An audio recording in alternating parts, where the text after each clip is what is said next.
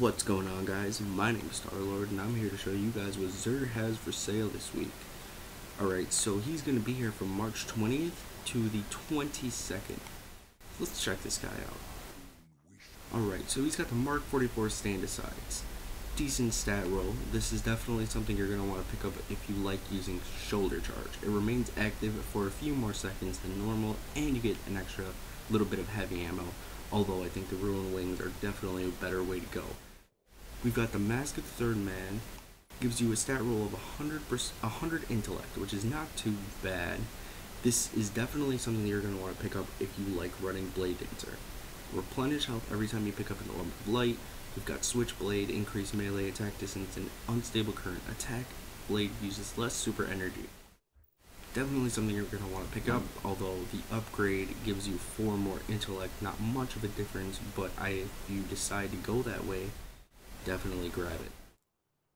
So here we have Apotheosis Veil. This is something that I have not been able to get, although I just bought it. So we've got Serpent's Tail, causing damage with a melee reduces your grenade cooldown. Infusion, same perk as before, replenishes health each time you pick up an Orb of Light. And Private Reserves immediately regenerate health on activating your super. So this is great for the Crow fight as well. We've got the Hardlight auto rifle. Now this auto rifle is decent. It's not great. We've got the glass half full perk. The bottom half of the magazine causes additional damage.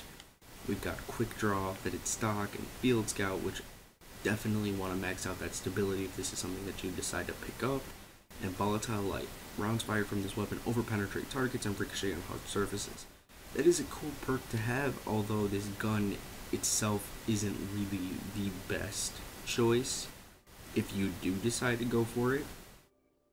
If you're a collector, go for it. If not, you might not have a good time with the gun, but pick it up. Just try it out. Why not?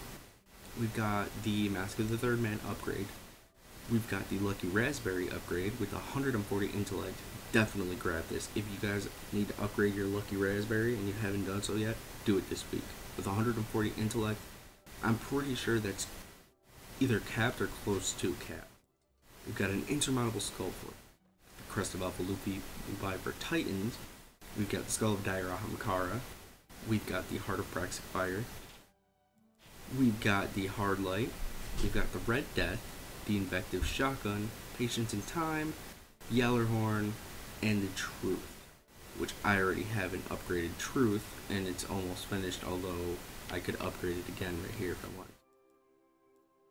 We've got Pulse Rifle Telemetry, Scout Rifle Telemetry, Machine Gun Telemetry, Plasma Drive Vehicle Upgrade, the Emerald Coil Vehicle Upgrade, and Heavy Ammo Synthesis.